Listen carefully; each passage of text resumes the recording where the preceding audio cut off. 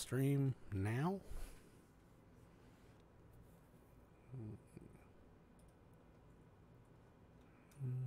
Joey, you like movies about gladiators? Well, I'm not your bro.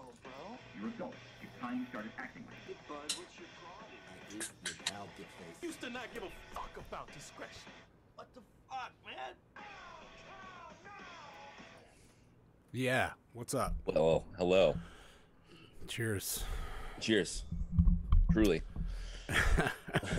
Thank you for joining us for a little impromptu session on Fruitless Pursuits. I came across this article today, and I had to send it to you. I know. Well, immediately it was like, oh my God. I love it. This to Thorn. The awesome thing about it was like I like just had to scroll to them. I was like, for this to have any validity, there just needs to be one record at #1. And if it's not, I can't fuck with this list, right? Like there's just no reason to even go through this. Yeah. And so I just scrolled to #1 and I was like, oh, okay. I like went back to the start and like, okay, Yeah. let's see what you have to say. Right. Because there's for that band, there truly is like this one record that just like made them. You know what I mean? Right. Everything else kind of lead up to, and everything else ever since has been like this attempt to get back to, you know, or and we can get to this later, but I don't necessarily agree with the pick. You know what I'm saying? Like I understand what you're saying, but I don't agree with the pick for like really petty personal reasons, like Really as usual. Yeah, right. So of course, yeah. But you mean Jason reasons, right? Right. Yeah. So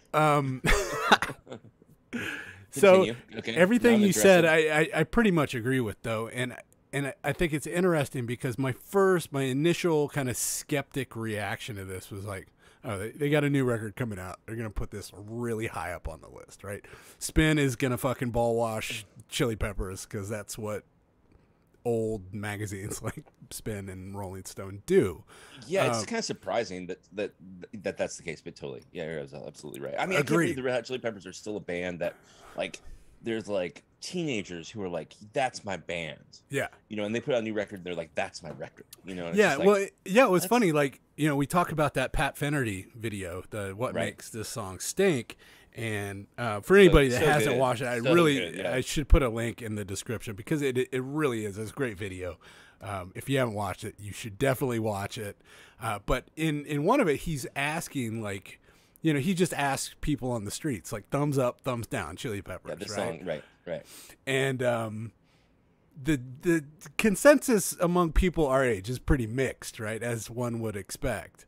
Well, But when he goes to like this college function and starts asking people that age, it's like, you know, everybody's drinking and you gotta cut them a little slack, but the overwhelming response is positive, right? Right, totally. And it's, I can kind of get, I mean, the song he picks is Day in California. Yeah.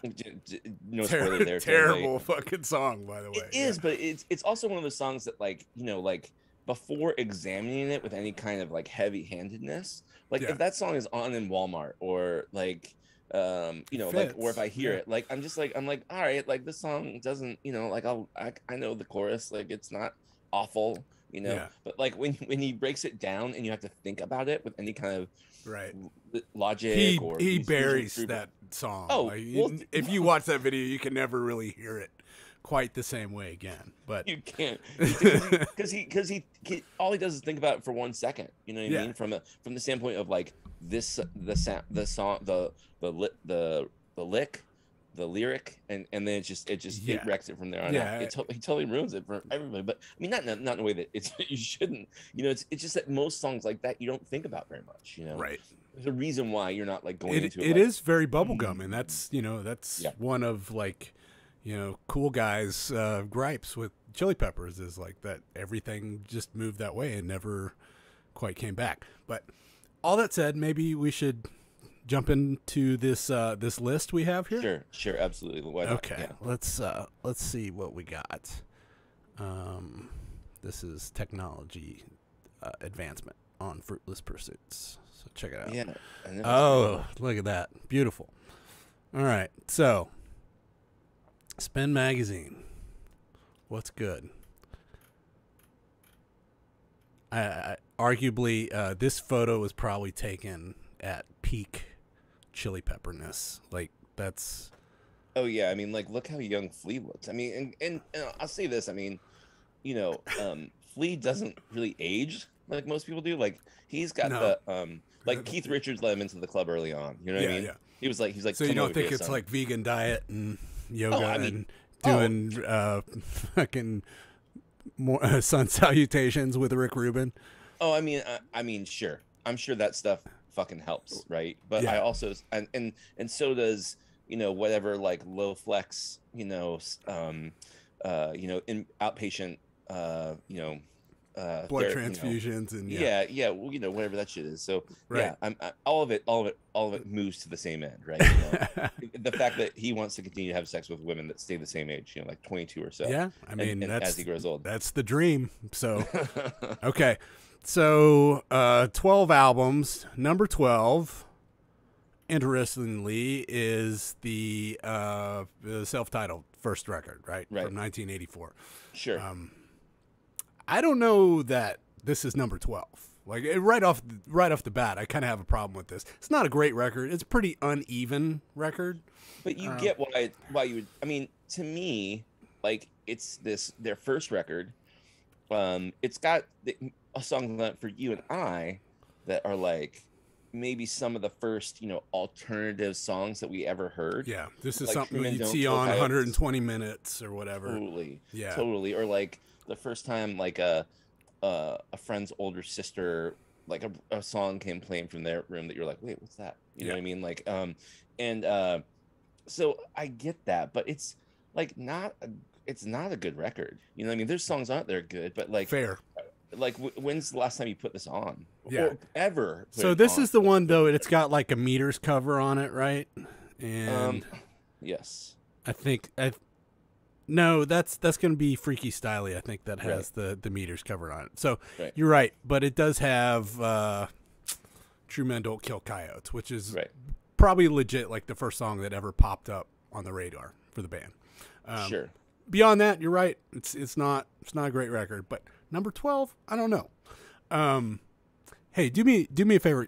Do a little shift to your left, just so everybody can see your beautiful face, and that's better. There you go. We just want to center you up so everybody can see you. That. I appreciate handsome that, boy. That's what people need. We should actually just go with a filter for me. Yeah. Yeah, that's cool. All right, so at number 11 is The Getaway from 2016. Right. Which you were just saying you didn't know existed. So that's awesome. No, I didn't know it existed. I had no idea. I've never heard of this record. Judging by the thumbnail of the video, not something I'm even remotely interested in checking out. In fact, if you're listening, if you're like waiting with bated breath for a new Chili Peppers record to drop in 2016, man, come on. But you mentioned an interesting point, and that was that with exception of Mother's Milk and before, this is the only record in their catalog that is not Rick Rubin produced. Is that correct? That's right. It's not Rick Rubin. So it's in that lengthy Rick Rubin run. It's not Rick Rubin produced. Yep. It's their second rock record with Josh Klinghoffer, who's now no longer with the band. And Danger Mouse actually produces it. Right. So it's kind of an oddball, right? It is an oddball. And it sounds like an oddball too when you go back and listen to any of the tracks off of it, if you heard any of these singles that came off of it. Right. But it's not odd in the fact that, like Chili Peppers records in the in the aughts, past, it's a #1 record as soon as it drops on Billboard. You know what I mean? It's like, it's a moneymaker, Right. So it still does that. Now, what's interesting to me is that, like, I don't even know these singles. I'm looking at the article, and I don't recognize the singles Goodbye Angels and Go Robot. I mean, I just, it's so far out of my purview at this point. Sure, Sure. So they didn't release this on Relapse Records, Jason. I'm sorry. You're not gonna know this. Okay. But what is interesting though is that, like, apparently like Josh Klinghoffer like had like creative and personal differences with Rick Rubin. So they had worked on a record previously to this one. Okay. And maybe it was like that relationship wasn't fruitful, and so they looked for someone else on those terms. Yeah. Which is, to me, is like super interesting. That they would forego like the for lack of a better descriptor, the devil they knew, right? Yeah. Well, yeah, and I think too that like this, I don't know, it's so strange to me. Like this part of this band's history is really interesting to me because they have John Frusciante for so long, or they don't, right? They start off without John Frusciante, this rotating line of guitar player and drummer. He's been in and out, but he is to the certainly the later day fans, he is the guy, right? I mean, I think honestly, to me, this band is Mother's Milk and Blood Sugar Sex Magic, and maybe a couple records after, right? That's their core of who they are and what the sound is. And maybe it's just Mother's Milk, right? That's the band, right? I got to put in a vote for Uplift Mofo, but we'll get to that. I know you do. You almost that almost a sandbag that we knew was coming, right? But like, well, you did for sure. Yeah. But so to me, this having this other guitar player, and then they fire him to bring John Frusciante back, right? Is just so weird.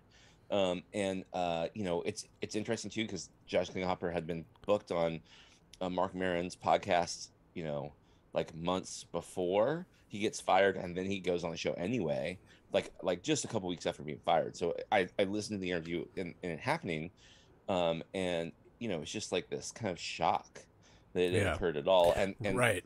And I just recently listened to an interview with Rick Rubin on his Broken Record podcast and John Frusciante and Anthony Kiedis, and it was basically like just this circle jerk. Yeah. But it was. You're not allowed into Rubin's circle unless you're down for the circle jerk. That's clearly part of the fucking the thing, Yeah. Well, we're only at number 11. We need to move on here, but okay. So at number 10 is an obvious one, right? We got everybody knows this record is a fucking snakearoo. Dude, this now there are apologists like now that are like latter day apologists that say it's not as bad as maybe it got pinched for, but no, this is the worst. Hard disagree. This is this is not a good record. Okay, so check this out. One time I was literally man, I can't really. So I was talking to this person, and I'm like, "Hey, what kind of music do you listen to?" And they're like, "Oh, kind of everything." And then they're like, "You know what? No, I love the Red Hot Chili Peppers, and I specifically love One Hot Minute. That record is the best they've ever made." And I was just like, "You're like that's not really. I mean, it's not really Chili Peppers, right?" Well, and it's like saying I like the worst shit ever, right? So I was like, yeah, you're out. But were they doing it in like an annoying way to be like, ironically liking it, or were they legit those songs? This was legit, and then they were like Dave Navarro was like the best thing they could have added to blah blah blah. Yeah, and it's just like it's so bad. Like it is. Anyway. and that's something they mentioned in the little write up here in the article is that the expectation. After Frusciante leaves, that Navarro would be a great fit because they essentially come from the same scene, and he's regarded as, for some reason, a guitar hero, and it sucks. The record is really, really bad.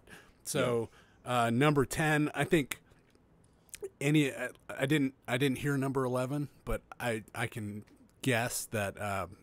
I think those are probably all interchangeable here. Like the last three, you could swap them out, and you're probably moving around as far as 50% of people are going to agree.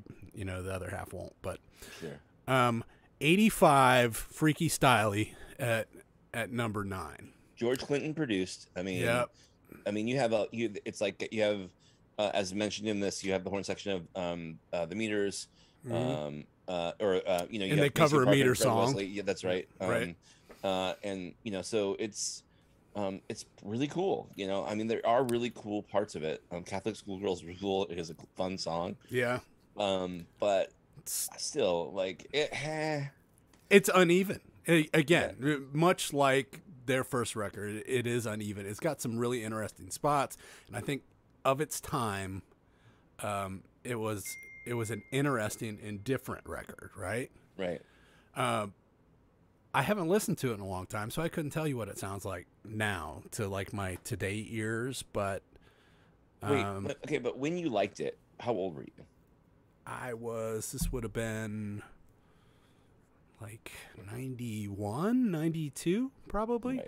Okay. So I like discovered Mother's Milk and then went backwards. Sure. Like Mother's Milk people. hit, and I was like, oh, this is my new favorite fucking band at Right. Agreed. Right. 12 Sure. or whatever I was.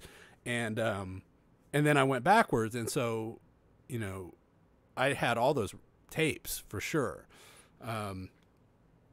And I remember parts of, maybe I like just saying the words freaky styly, but I think it deserves better than 9. Maybe not by much, but it seems a little. Let's go through low. the rest of the list, and then, Okay. and then you see where you would put it in. Number 8, by the way, 2002, which you can't not know the singles off this record. Well, that's they were all. everywhere. That's all I Yeah. know. Yeah. Well, I mean, So the radio was still a thing, you know, in 2002. You know, these songs were at that point in our lives. We were working in restaurants.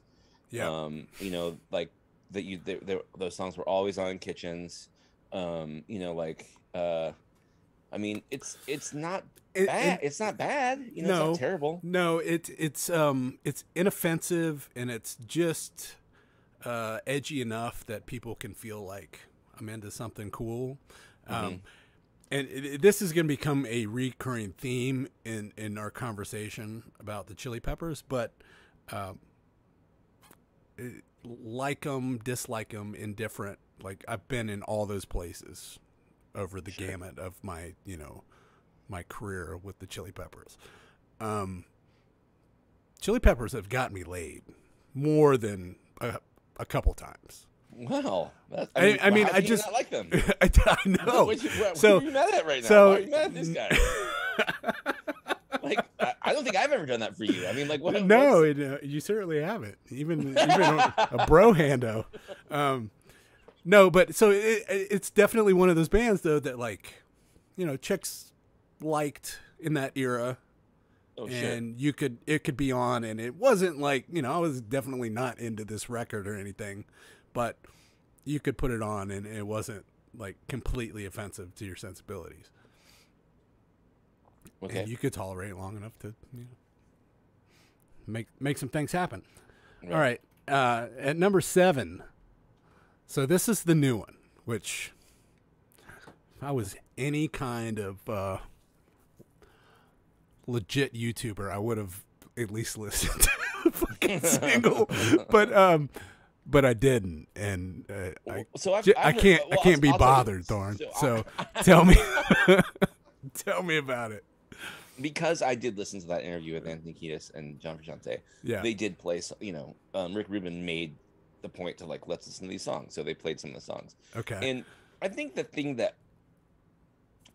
I found interesting was that the songs weren't bad, right? But like, I don't know, they also weren't. I mean, the older I get, the more I laugh at Anthony Kiedis and his lyrical choices. Like, just the things he strings together as sentences. So is any of that influenced by our dear friend Pat Finnerty? Oh, absolutely. I mean, especially now, but like, you can't like unhook it from your brain. It's like Velcro. You guys stop watching what we're doing and go watch that video. please and then do. come back. But do us a favor coming back to us. But no, I mean, like, it's the things he says, like, and you know, like, you and I were once interviewing this great band called the Pleasure Club, right? And I asked them, you know, one of the records had just come out, and I asked them why they didn't, you know, print the lyrics, because the singer James Hall. James Hall does these Yep. really, who is amazing, right? When you look at his history, it's insane. I wish I'd known more of that then. He's one of those singers that can sing something very words that you know, but make them sound like 3 different words sometimes. Right. And so, which is a cool thing in my opinion. So I, asked why, and he said, well, don't you think sometimes like, rock lyrics just come off as bad poetry? And I said, that's fair, Yeah.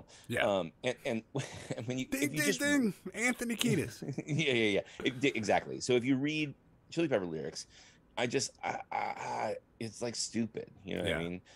Ding dong. I mean, it really hits you when you're like, 15 or 16. Like that's it's pretty profound when you're a 15 or 16-year-old. Well, but like when you're in your 30s and he's talking about and you've rhyming been in love with Bob Dylan for like 20 years. Yeah, Louisiana and Indiana. It's like, yeah, I've fucking heard that before, bro. Yeah, Come on. where's that from? Huh? Yeah, no, but but in fairness, they're an easy rhyme. But it is also like, I don't know, man. It's ridiculous. So anyway, so hearing him like break down the lyrics was just like painful, right? Yeah. I was just like, oh man, you want to crawl under your chair. Yeah, like, dude, don't do this for anybody, not you, not me. Don't yeah, save some mystery, man. Yeah, leave it as cryptic as possible, bro. Yeah. But so I thought that was pretty weird. But like in general, I feel like, I could be wrong, but I feel like, the Red Hot Chili Peppers are mining it's a gold mine, right? For them, for record labels, for whatever. And so regurgitating this formula is fine for them, in that reason. And they seem to return to it and be perfectly happy and it not bother them. And Ruben's still cashing his checks, so no clearly. complaints on his end. And he's like, Anthony, you got any more fucking poetry books laying around, buddy? Come on. And also, as you mentioned with the Bet for Anything earlier, it's like that supply chain of those college age kids come, every 4 years it comes around, right? And they put out a new record, and that group of people is like, oh, I guess like let's like this record, right? And so they do that, and so to them it's new, right? But I think when you go back to, like, as we're going to get to, what we consider the couple best records of these guys. Yeah. There is the formula's laid, and therefore you get the really like the gold, the nuggets, and then you have to go back and try to recapture that stuff. And so you end up with lyrics like ding dong, kind of ding, disparate pieces. Right. Yeah, for sure. So, and with that said, I don't think this record's terrible, but I don't know. Will you listen to it again? No. Yeah. Okay. Not on purpose. Next, 2011's "I'm With You." Again, never fucking heard of her. 2011, trying to think what was going on in my life at that point. Obviously not the Chili Peppers. Right. Through no fault of their own, I'm sure. But this is another album with Josh Klinghoffer. Is that correct? It is. Like, it's like his first. Okay. Yeah, I'm looking because they're talking about replacing him. Yeah, so it's like his first record with them. Which he only does 2, right? But like, yeah. So I mean, I don't see, and I guess like, I wonder who wrote this. Like, that would be the key is like how old Al Shipley is, right? That's as the author, because these records could have that that presence for him. But it's also another song you don't know. The Adventures of Rain Dance Maggie became the band's 12th #1 song on Billboard's alternative chart. So don't know that one, so I can't. So I mean, right. So this record probably was another #1 record. Making a buttload of money for a bunch of people.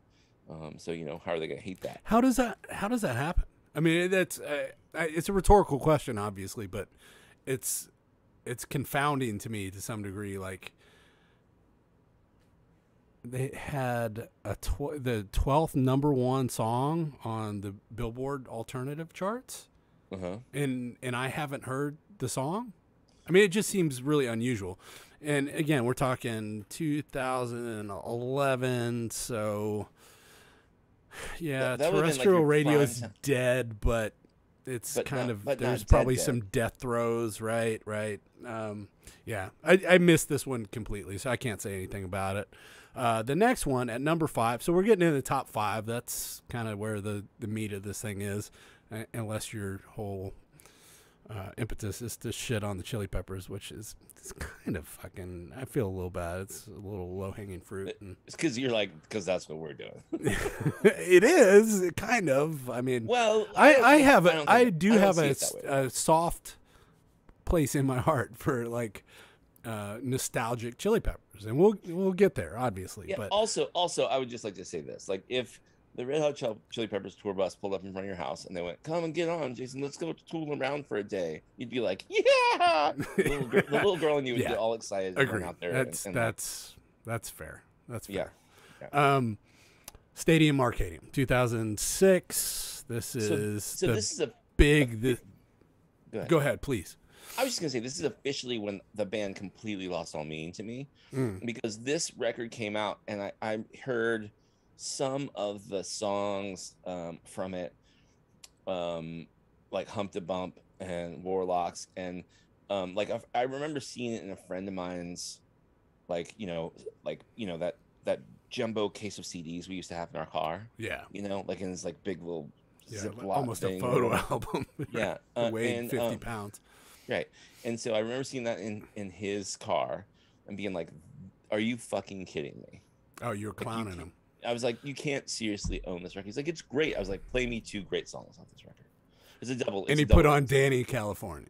No, he put on like Hump to, like these other ones, because I knew Okay. that one, right? Right. And I'm like, okay, these are awful. Like, you know what I mean? It's just like, anyway. So I wasn't impressed, but this is, from I what think this is like at their peak commerciality, right? Oh, absolutely. I mean, this I guarantee you, and I don't know this for sure, but I would be highly surprised if this wasn't ultimately a number 1 record. That they didn't make a bunch of fucking cash off of it. And it was a double record. These are traditionally not very. They don't sell very well. 122 minutes. It was a double CD. Yeah, that's what I'm saying. Oh, just fucking kill me now. Over 2 hours of music. Yeah, that's crazy. Nobody needs 2 hours of the Chili Peppers. Nobody certainly needs 2 hours of like new poppy Chili Peppers. I think what's fair to say, I guess right? what's interesting is that this is pretty. So as I have been, like I heard those interviews, and as I've read kind of tonight as we're preparing to do this, I like this is. They say this all the time. Like it comes out of their mouths constantly. Oh, we had 20 or 30 songs going into the recording session for this record. Right. And it's just like, that's it. I mean, I don't know how many of you out there have, like had a band and tried to do stuff like that, but that's insane. Like even for really great bands, like they're usually going to come in, like people are going to have 3 or 4 songs each, something like that. Maybe they have 10, maybe they have 13, but it's just an insane amount of songs to constantly be, kind of conjuring. And I it's just, I guess it's the way they work, right? And there's like some sort of process of elimination. So well, and by virtue of that, I think this is where you see things like hit the wall as far as like the formula goes.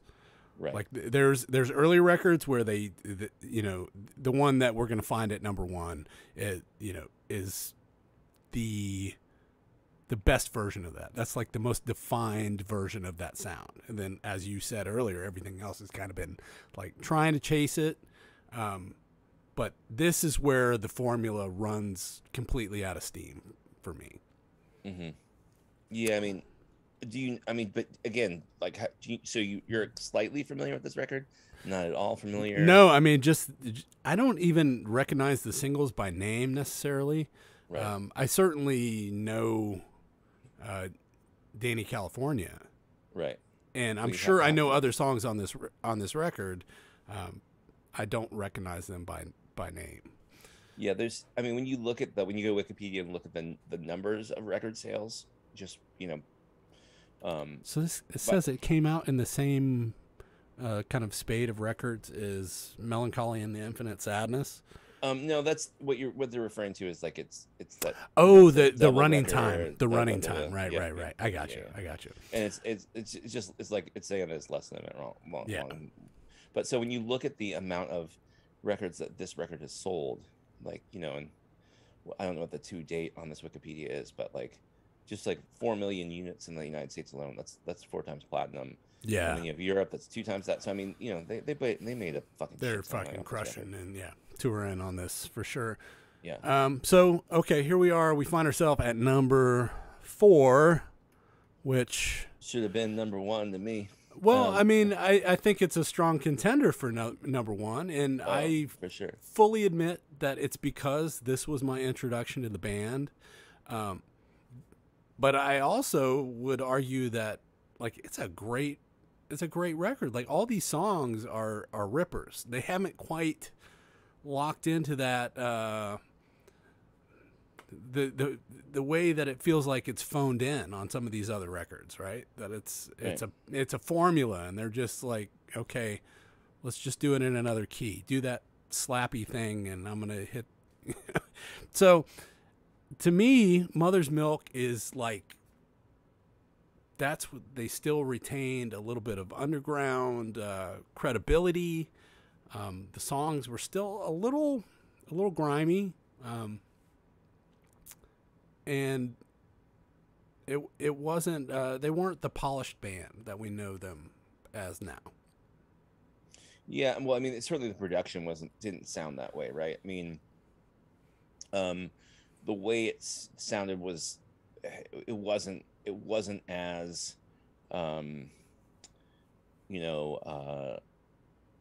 clear and crystal clear. I mean, there's like, there were. I don't want There's to a call lot it, less separation of instruments on it for sure. Yeah, and I don't want to call it sloppy. It just was like had It more was of a it was live a sound yeah to it was it. more of a DIY kind of punk sounding record for sure. And it also, I mean, like And that the might thing- be mistaken for. I'm not trying to give our old friend Mr. Rubin too much credit, but there's definitely a big jump between the way this record sounds and the next. Which one is better is completely up to taste. Right, but so I do think that the thing that it's like the thing about this record, and they mention it in this little blurb, is the kind of tumble and turmoil that the band is emerging from recording this record. You know, you have Hillel Slovak, dying of an overdose. Jack Irons leaving the band because of that.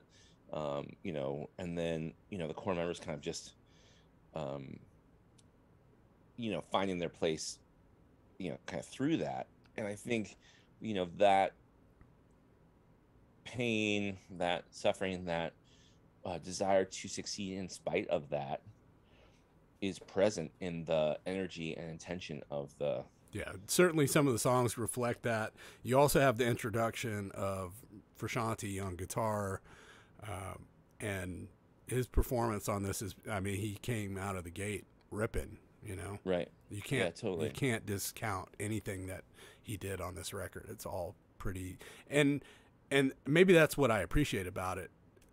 His performance, in reference to everything else, is like how raw it sounds. It really is kind of a. It's not. Everything's at the surface. Like there's scars and all, right? Yeah, I mean, I agree, and I think that's kind of what we're pointing out. Now, something I didn't realize, because I guess wasn't as tuned into the liner notes when this record was like in my hand all the time, is that the Jimi Hendrix cover that's on the record Fire, right, has Slovak and Irons on it. So that's not John Frusciante and Chad Smith. In fact, like half of like 2/3 of the drumming on the record is D.H. Peligro. Right, correct. And then there's Irons here as he pops in. So it's interesting that there's you're kind of still looking at a mix. So they're kind of recording this record as people were coming and going. They're still recording things, but there's 2 covers on the record. They make both of them theirs, which is kind of not what's done. I mean, I don't know. Like we've talked about this Yeah. recently, but like, Higher Ground basically doesn't. I mean, that song is my introduction to the band. Sure. And seeing Flea, on MTV going bananas, just slapping the fuck out of his bass, the whole vibe that the band, emitted at that time was just like it. My 13-year-old self just was like, that's it. I don't know why it makes me feel the way it does, but that's what I'm looking for. Sure. It's also their breakthrough record in a lot of ways, right? This is the first introduction for a lot of people. And as we mentioned before, what you usually do when you discover a band like that is you start going back in their catalog, which at number 3, we find their previous record, Uplift Mofo Party Plan, which I find it interesting that they, again, I think a lot of the numbering is probably arbitrary, but I do find it interesting that they put Uplift Mofo at 3 instead of 4. Like, I think you could probably flop those. I think Mother's Milk is definitely the better record, but man, it's got some great songs on it, Yeah, Behind the Sun is still like a Red Hot Chili Peppers song that I think is maybe like from those early years, because to me, like, those first 2 or 3 records really end up being like a handful of songs. You know what I mean? Like, it could have been those records break down to like an EP. Really, yes. Just it's relative to quality, I suppose. So I find it really interesting that it's so high on the list, as it's not like this is the record. It's not like every girl in a brown hat right before Coachella plays this. You know what I mean? Yeah. This isn't the new Rumors or something like that. You know what I mean?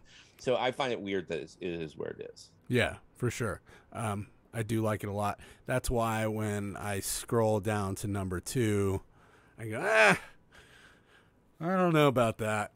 Well, but I get that. Like, number 2 has, aside from what we're going to talk about next, this record has the most singles, and on the radio all the time. Yeah, probably still, even in what is radio now, which is like whatever Spotify playlist or whatever. Yeah. I bet 2000 or aughts rock.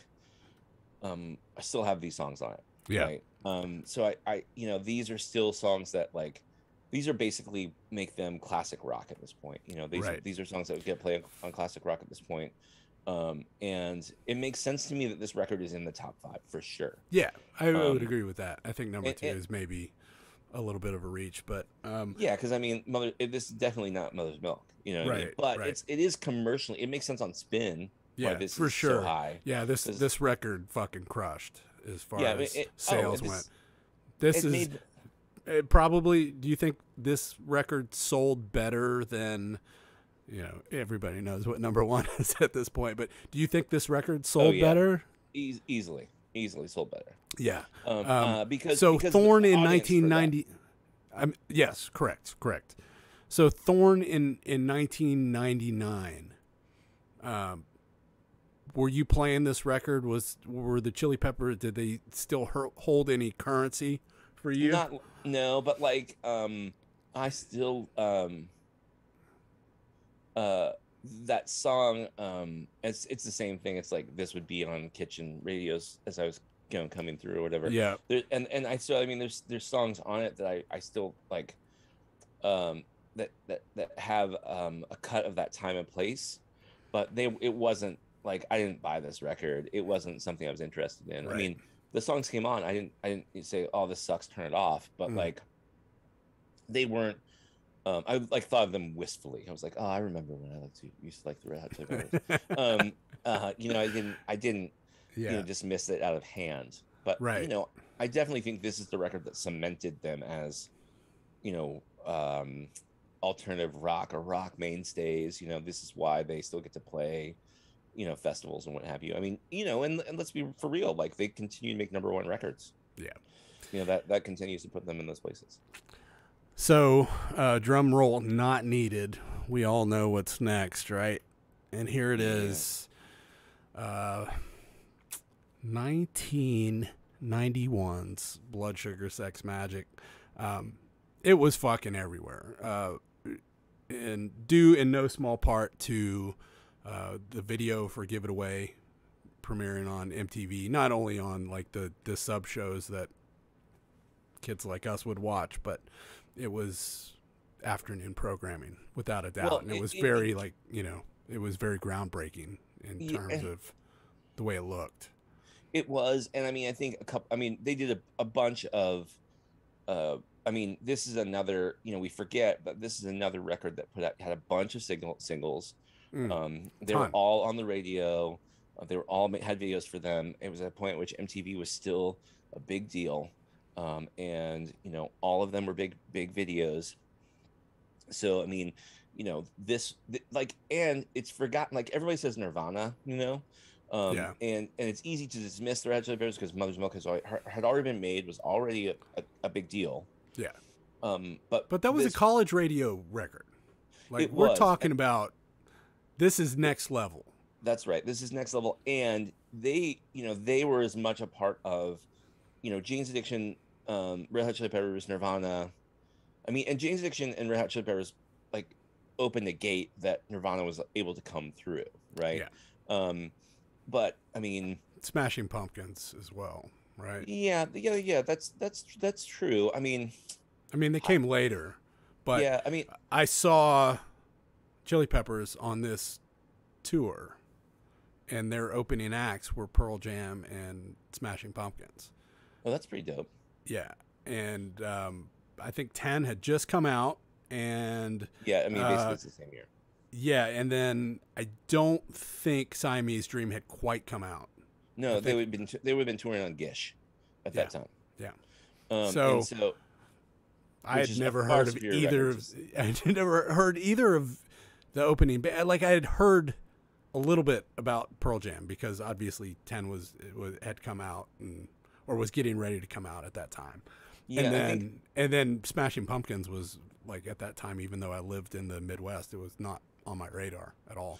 So for me, I remember like the year of like this year, because it was like a bunch of like, you had this come out, Nirvana, never mind, you have 10 come out, you have this whole, and I remember like being sucked up into it, like I just happened to like be one of my best friends, his older sister, like hooked up with dudes who were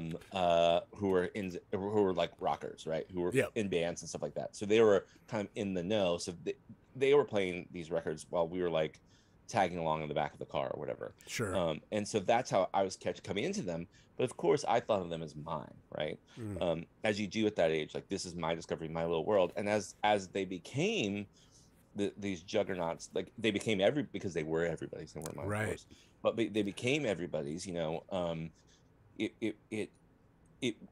I connected with that feeling of this like band selling out and everything, just like everybody did at the time, because it was this place where you were discovering this music. Now, like this stupid jock like this too. It wasn't special anymore. Right.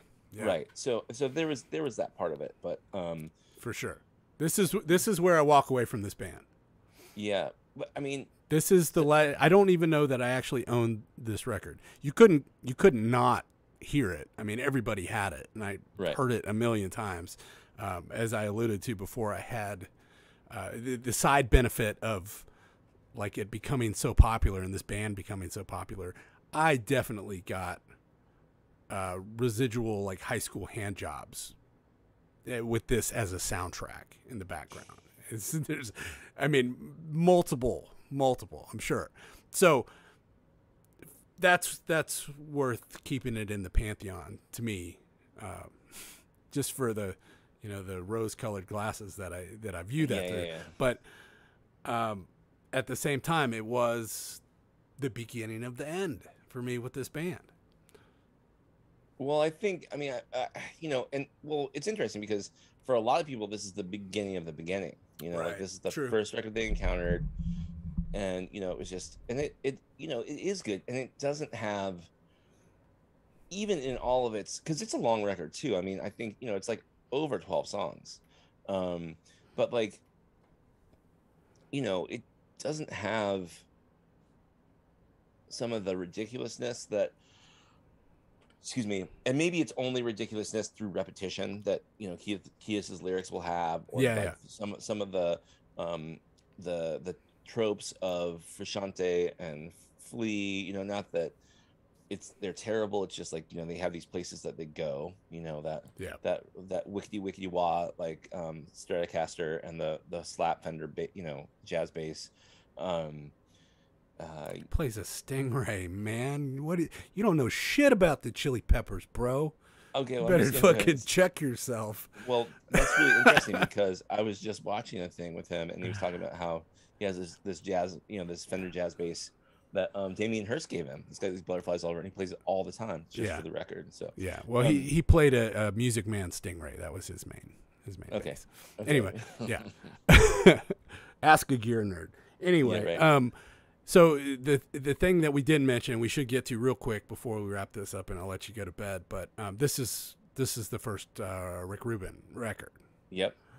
and he's often, as he usually is, he was given a lot of credit for the performance of this record and the way it sounded, and even inspiring some of the songs through encouraging them as young artists to, as the story goes, dig into Anthony Kiedis's notebook to retrieve this poem that became Under the Bridge, which was maybe not the biggest song because there's a lot of fucking monsters on this record, but it was big. Yeah, I mean, I think I'm curious too, and I'm going back. I mean, at the time, because of the heights this record hit. I mean, I think this had a lot to do with getting Rick Rubin to the next level. You know, at that time. Right. Yeah, they both know, definitely benefited from this record career Oh, wise. It made both of their careers in a lot of ways. for sure, and I think that's why you have Rick Rubin kind of like coming back to, he gets that right. But like, you know, it's you know, they rent this, and they talk about in this article, you know, they rent this mansion in Hollywood, haunted, and you know, it's like Houdini, it was like a Harry Houdini house, but like, you know, he lived in this other, yeah. It's like, it's one of those places, but so it's haunted, it's this big house, you know, they all lived in, as well as recorded into.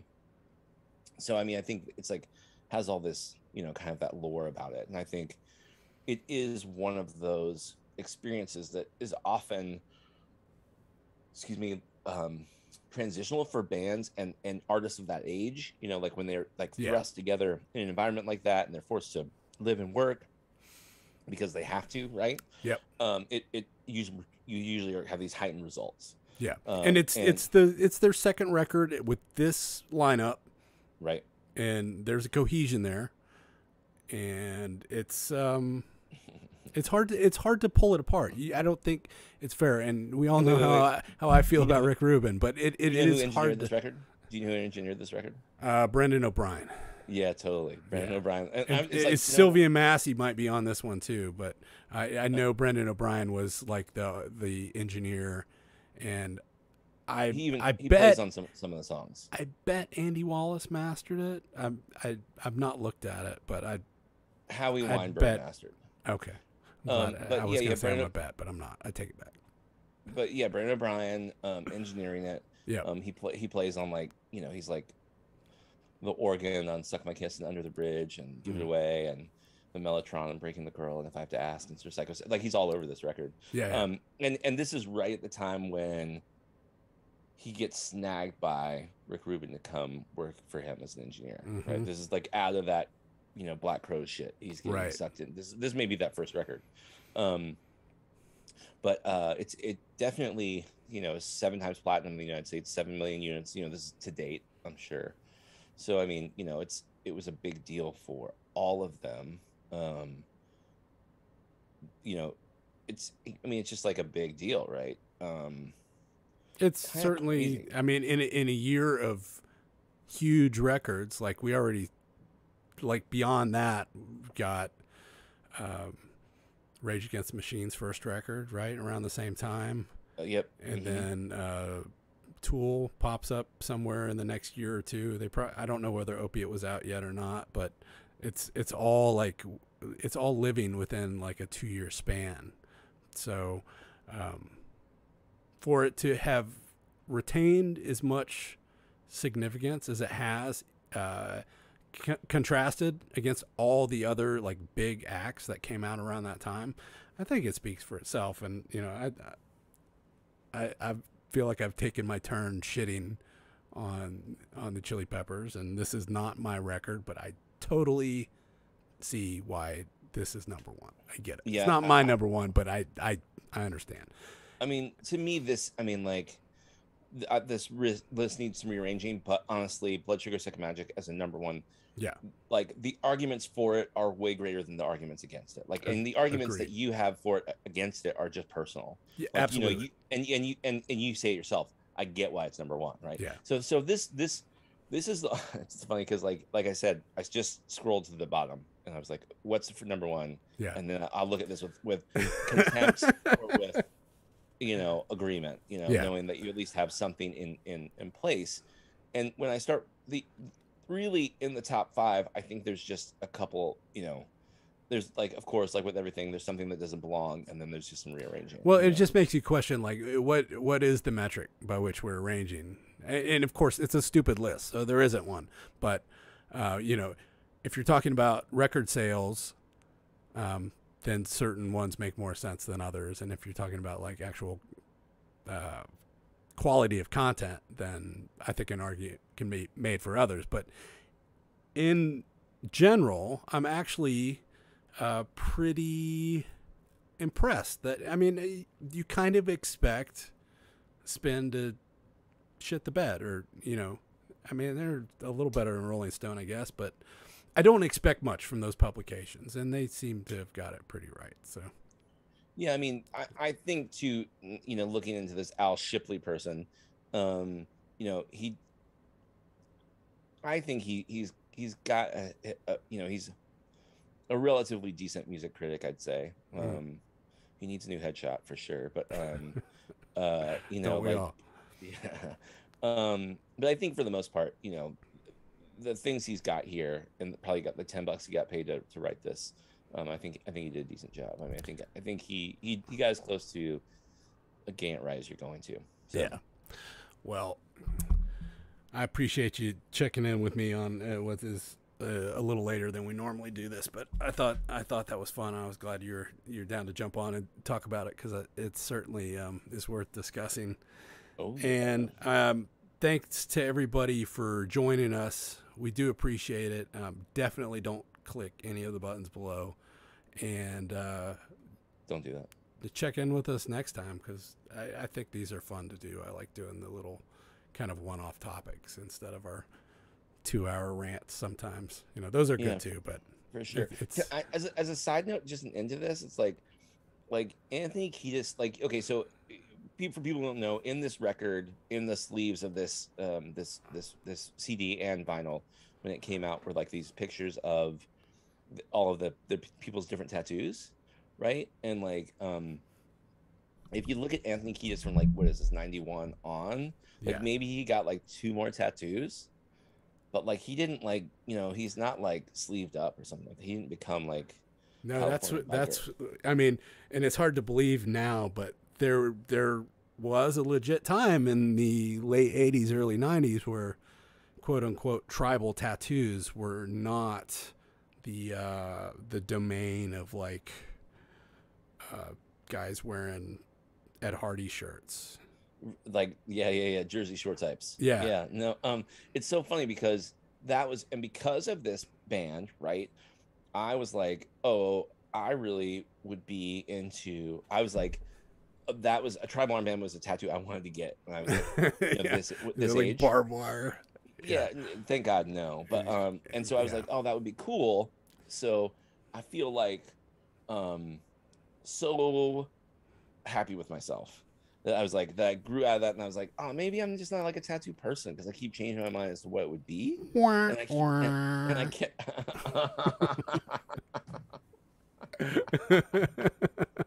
Dude, man, I love that about you though. You gotta be able to laugh at yourself. If you can't fucking laugh at yourself, what's the fucking point? I agree, 100%. Dude, 100%. There was a point in my life where I was like, I'm probably gonna get that covered up, and then eventually I was like, no, I'm just not. I'm like, just not. Like, fucking live with it. Yeah. And I think there's something. I've had tattoo artists tell me, they're like, no, I'm not going to cover that. You got to live with that. Just fucking roll with it. So yeah, yeah, that's, well, I think that's kind of, there's a beauty of that. You know what I mean? There is. And I've grown into that for sure. Yeah. Well, thanks again for joining, man. I love you to death, up. and I'm glad that we can do this. I hope you get a good head start on your week, and we'll chat soon, right? So soon. All right. Love you, man. Take it easy, brother. All right, brother.